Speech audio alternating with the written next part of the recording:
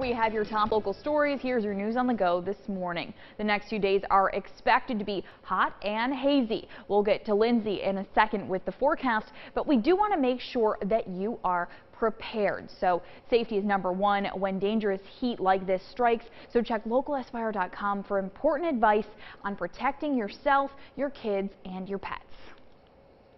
Every time you take a sip.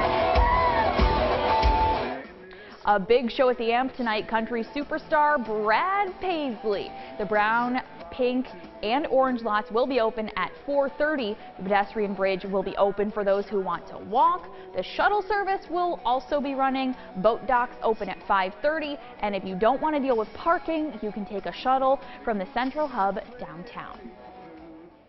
And in between the beaches and concerts, consider giving the gift of life. The Red Cross has a critical need for blood donations right now. And News Channel 9 is teaming up with the Red Cross for the annual Holiday Heroes Blood Drive. Volunteers will be on the second level of Destiny USA starting today through July 3rd.